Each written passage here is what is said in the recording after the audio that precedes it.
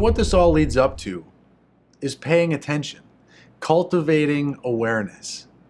Unlearning stress gives you a whole bunch of tools to create awareness, to cultivate that sense of being present, of being mindful of what's happening in the moment. And we give you things that you can pay attention to. Because you can't unlearn stress, you can't shift your body's energy, you can't ultimately transform your life if you're not paying attention. There's a great story that I heard once about a Buddhist monk who was sweeping the floor in his meditation studio. And as he was sweeping the floor, he swept a pebble. And that pebble bounced across the floor. And there was a particular sound that it made when it hit the wall at the other end of the room. And the monk heard the sound, and it was a very, very special sound. The sound that it made hit at such a frequency that when the monk heard it, it said that he attained enlightenment. In that moment, everything about his energy shifted.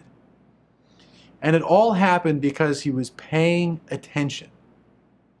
Now, if he was sweeping the floor, like most Americans are sweeping the floor, thinking about other things, blasting their iPod, texting, chatting, doing any number of things to stay distracted, then we're all missing our opportunity for enlightenment. But as the story goes, this Buddhist who had trained in cultivating awareness and paying attention was so present while he was sweeping.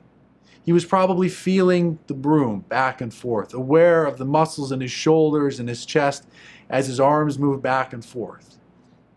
And the pebble bouncing across the room, hitting the wall, making a unique sound that for whatever reason was what this Buddhist needed to hear in order to shift his energy to a higher plane. And it all happened because he was paying attention. It's an amazing story. So the next time you're washing your dishes, doing the laundry, whatever it is, feel your arms as they're cleaning the plates. Pay attention to how the water feels as it's coming out of the spout and rubbing against your hands. What does the soap feel like? Is there a particular smell? Stay immersed in the moment. And from paying attention, we learn about ourselves.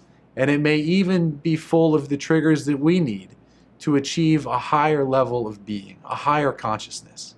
One that ultimately will lead to a life of feeling more free, more easy, and more balanced.